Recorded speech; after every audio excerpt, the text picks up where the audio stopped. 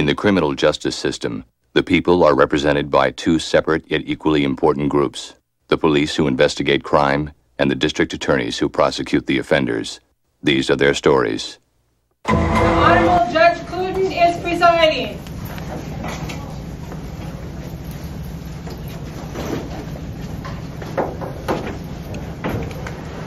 You may be seated. I'm the defender attorney. My partner is Carson Beck. We're representing Donna Osborne and proving that it was a self-defense more than manslaughter and just like murder in the second degree. She was abused for over 2 years before she did the murder, and she didn't have any way of leaving. The abuse started for 2 years verbally, and then it went more physical between different ways. And be like, be live. So, what did you say? Something about evidence? Irrelevant evidence. We're the people I'm questioning again. You, the two OBWs. Oh, that's a good one. And who's the other one that I'm questioning? Now, Mr. Crown, would you please tell to the jury and your honor why you're here today and your relationship with my client? I'm here to make sure Donna gets put away. And I know the family because I am their family doctor. Delivered Chip, their son, and not only that, but I also delivered Clint. Okay, would you ever say that Mr. Osborne would be angry after a game of golf or angry at something with the finance company? Would you ever say that you think he would go home and take it out on Donna, that you personally know of? Not that I know of. He was always a good home guy, good dad, good husband. And when you say good husband, you mean he bought her things. He made it. Bought her things, cared for her. She didn't have to work. She could stay home with the child and take care of him and their child. Absolutely. That is all I have, Your Honor. Do you swear to tell the truth, the whole truth, and nothing but the truth?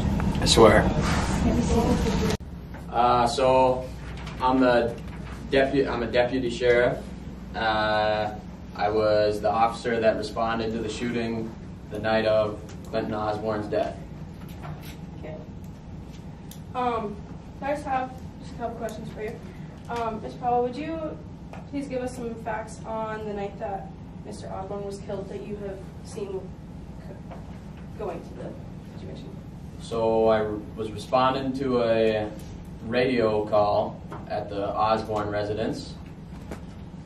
It was a shooting at the Osborne residence. I arrived there, immediately pulled out my service revolver, and I started clearing the house, and got to the son's room, and Donna and her son were in the room with the revolver sitting on the nightstand, and she was sitting on the bed.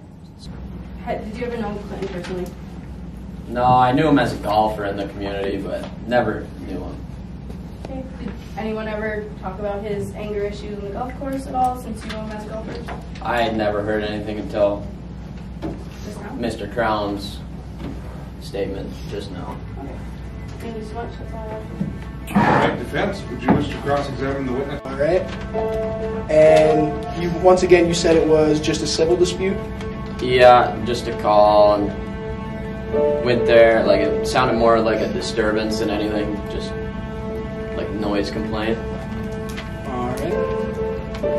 And then you were met by Clinton Osborne at the door? Yes. All right. And can you tell me anything about how Donna was acting? Like I said, she was on the floor, pretty much. I don't know if I'd go so far to say as in tears, but definitely displeased. All right, so on that night when you saw Clinton in the garage, what injuries did you appear to observe? 2 bullet holes in the back. Just, all right, and what was located around him? he had a box of dozen roses, his letter to his Valentine, 36-ounce Louisville Slugger baseball bat. And can you tell us where was that baseball bat? Right next to him, along with the roses and the letter. In your statement, it said that the box of roses were nearby, not next to it. Same as the nearby, next to him, baseball bat. I mean, right there. All right, no further questions. Okay, prosecution, do you wish to redirect the witness? No, Your Honor, we do not. All right, well, thank you for your time. Please step down.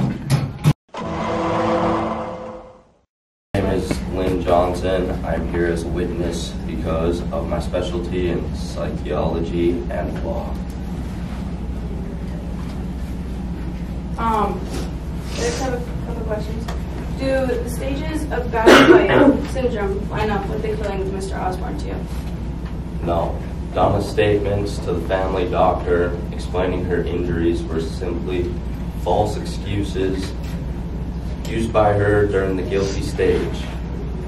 And by that time she had gotten the job, she had reached the responsibility stage. Police responded to the Osborne home on February 7, 1991. Donna's response to the police inquiry about her cut forehead was that she had fallen. This is when she should have been in the enlightenment or responsibility stage. However, the statement was false and an excuse, which is characteristics of guilt stage.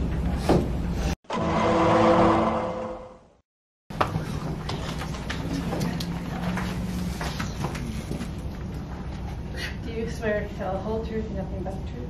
I swear. Thank you. Can you please state your name and your relation to the case? My name is Jack Matthews. I'm a friend of Donna Osborne. All right. So, when did you first meet Donna? At MCC, January of 1991. All right. And how did you view Donna? Viewed her purely as a colleague. All right. When you and Donna met for coffee, what did you discuss? Talked about her progress in teaching. And then in your statement it says you first met Clint on February 7th when he barged into the classroom. You and Donna were speaking. Is this correct? Yes. All right. How was Clint acting when he entered the room? He started acting territorial and grabbed her arm with a lot of force. He then let her out of the room. All right. What prompted you to call Donna later that night? She had forgotten her books in the classroom. And what happened when you called Donna? Donna answered. She sounded very distressed, and then I heard Clint in the background and the sound of a slap in the collar.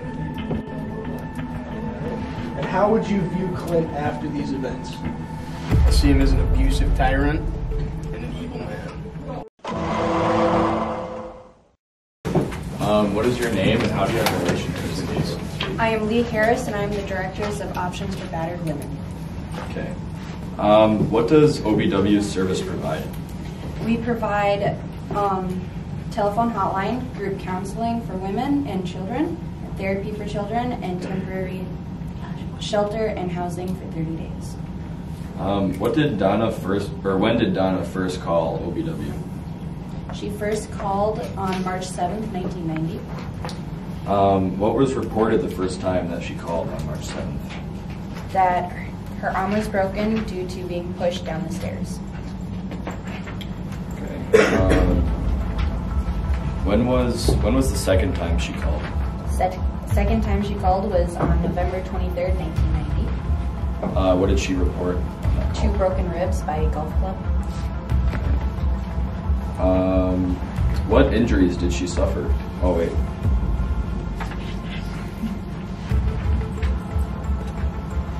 When was the third time she called? Was February 8th, 1991. What did she report on the third call?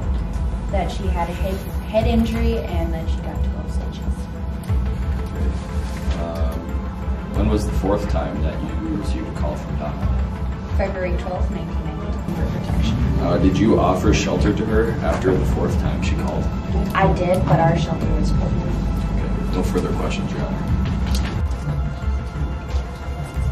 So you claim that you offered shelter, but you didn't have room? I offered that there was other places that she was able to go to or ask a friend. So she was able to leave. She was able to get out of the situation she was in. Yes.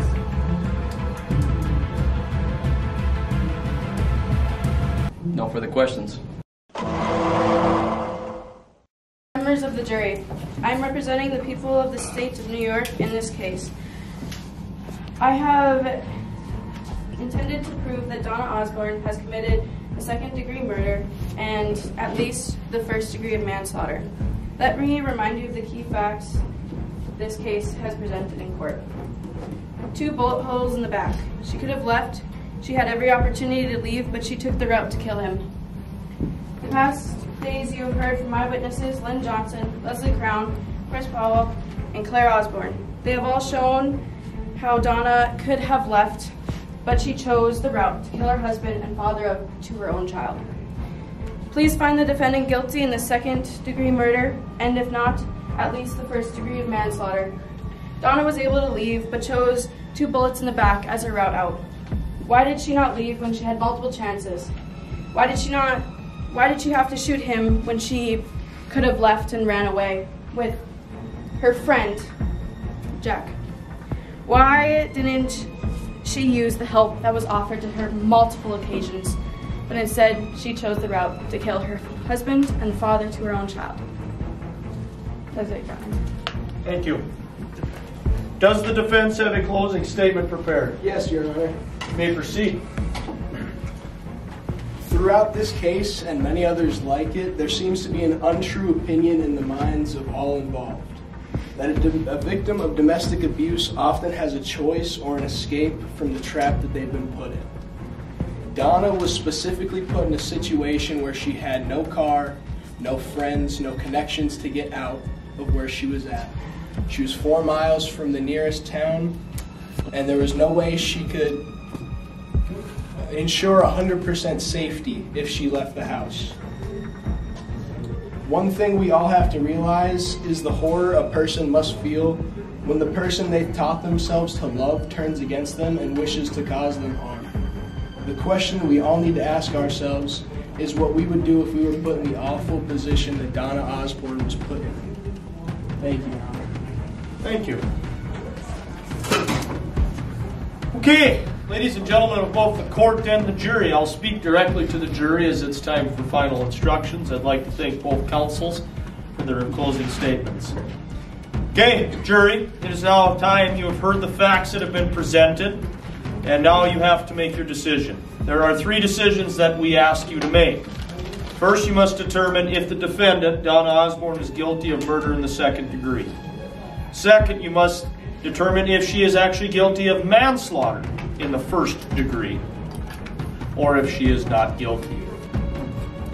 Go now, have your discussion. When you have reached a decision, inform our court. Bailiff, will you please lead the jury to their deliberation?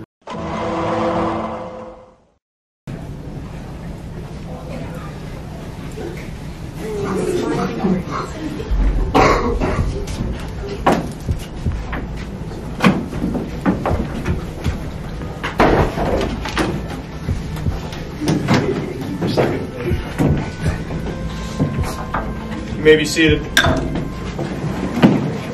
Court is back in session. I have been informed by the jury that we have a verdict. Okay, this is the case of North Dakota versus Donna Osborne. Jury, have we reached a verdict? Yes, we have, Your Honor. How do you find the defendant? We find the defendant guilty of manslaughter. Okay, thank you very much. Donna Osborne, you have been found guilty of manslaughter in the first degree. Bailiff, will you please apprehend the defendant?